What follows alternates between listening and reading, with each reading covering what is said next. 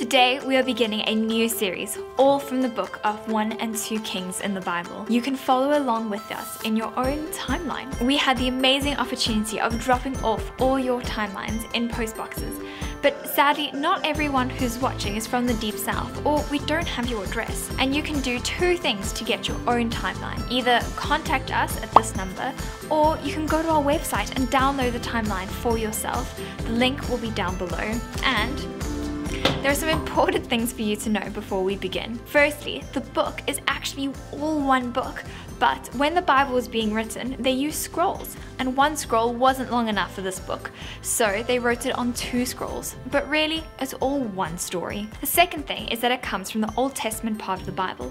It's the part of the story of God's people, the Israelites, before Jesus came. And thirdly, it tells a story. It's part of the story that began all the way back in Genesis, when God promised Abraham that he was going to give him people, a land, and a great blessing.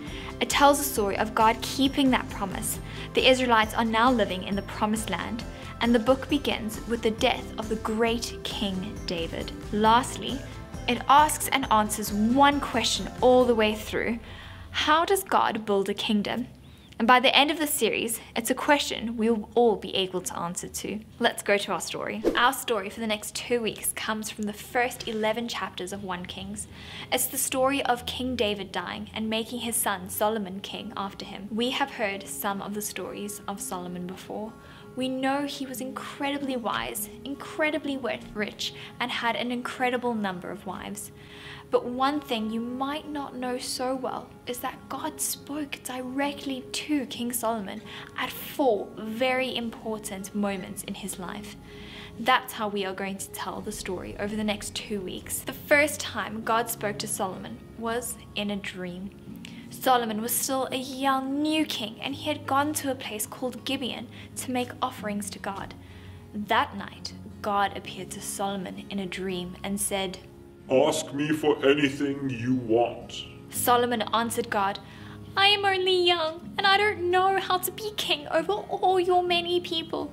Please give me a wise heart so I can rule these people and know the difference between right and wrong." God was extremely pleased with Solomon's answer, and he said, "You didn't ask me for a long life or for wealth and riches, but you asked me for the wisdom to rule my people. So I will give you what you have asked, for a wise heart. There will never have been anyone like you for wisdom, and there will never be again. And I will also give you what you didn't ask for, long life and many riches. No other king will be equal to you in your lifetime." Solomon woke up, and it was clear over the next few years that God had given Solomon everything he had promised. The next 2 times God spoke to King Solomon was when Solomon was building a temple for God in Jerusalem.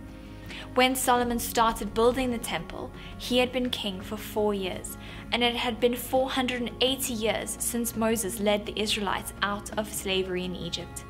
As Solomon began building the temple, God told him that as long as Solomon obeyed God and followed his commands, he would live in the temple in the middle of the people and never ever abandon them. It took Solomon 7 years to build the temple. It was immense, and Solomon was so wealthy by then that he coated the whole thing inside and out in gold. It must have shone there in the middle of Jerusalem. When Solomon had finished, he dedicated the temple to God and prayed to God there, and God spoke once more. "I have heard your prayers, and this temple is now my temple. My eyes and heart will always be here." What a moment that was. All the promises that God made to Abraham all those years ago were now true. God's people were living in Israel, God's promised land, with God living with them in the temple at Jerusalem. It was Israel's best time and moment. But God hadn't finished talking yet. He had something serious to tell Solomon and Israel. It was a warning, and it was a warning that we all need to hear because it helps us understand all the rest of the book of Kings. On the very special day, God gave King Solomon this warning. If you or any one of your descendants turn away from me, disobey me and stop following me, and even begin to worship other gods, this is what I will do. I will send Israel out of the promised land.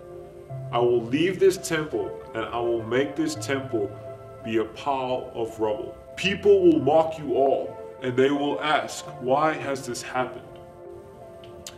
And the answer will be, because they ignored their God and loved other gods. That is why the Lord has brought disaster on them. It was a wonderful day in Israel for King Solomon and all the people, but a very scary warning too. Next week, we will see what Solomon does and what God says to Solomon when he speaks to him for the last time. Did you spot it? How many times did God speak to Solomon? What did King Solomon build for God and where? And work it out. What did God mean when he said to Solomon, there will never have been anyone like you for wisdom, and there never will be again? And what did it mean that God's eyes and heart would be in the temple? And think it through. What promises did God make to Abraham in Genesis 12 verses 1 to 3 that we see fulfilled in today's story? And a teen challenge for those out there. In Matthew chapter 12 verse 42, Jesus compares himself to Solomon. In what way? And what does it show us about Jesus? Think about 1 Kings chapter 3 verse 12 and what good news is for us. And then you can pray together, and you can pray and thank God that he keeps his promises. But before I pray, remember to stick down the pictures in today's lesson on your very own timeline. Let me pray. Dear God, thank you so much that you keep your promises. Amen.